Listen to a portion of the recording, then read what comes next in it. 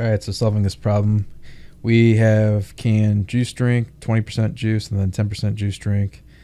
And we want to mix them together, so we get 10 liters of a 13% orange juice solution. So starting off is just x plus y is equal to 10 liters.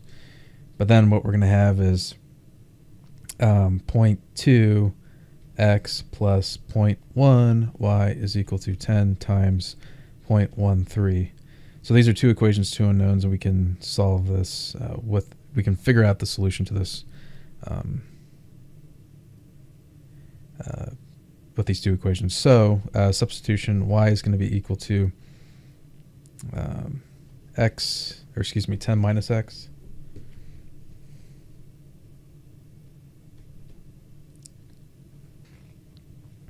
All right, so then we get 0.2x. I'm subbing this in the equation 1 or 2. 0.1, 10 minus x is equal to, this ends up being 1.3. So we get 0.2x plus 0.1 minus 0.1x is equal to 1.3. Minus 0.1 minus 0.1. And we get 0.1x is equal to 1.2. Divided by 0.1.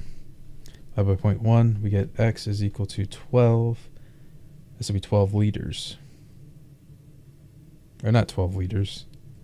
I just realized I made a big mistake. Well, it can be backtracked a little bit. So this is actually, I made a mistake. This shouldn't be 0.1, it should be 1.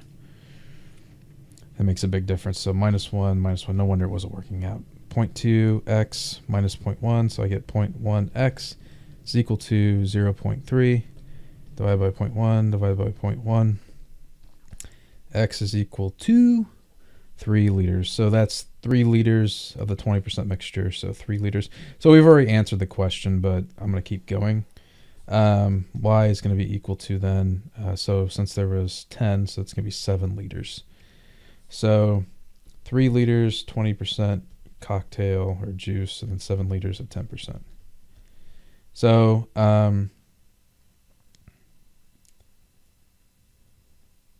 3 times 0.2 is 0.6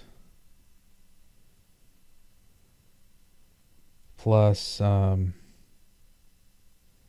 7 times 0.1 is 0.7, gives us 0.13, which is 13% of the 10 liters. So that works out. So 3 liters is what you need, but there's for that's the 20%, and then 7 liters of the 10%.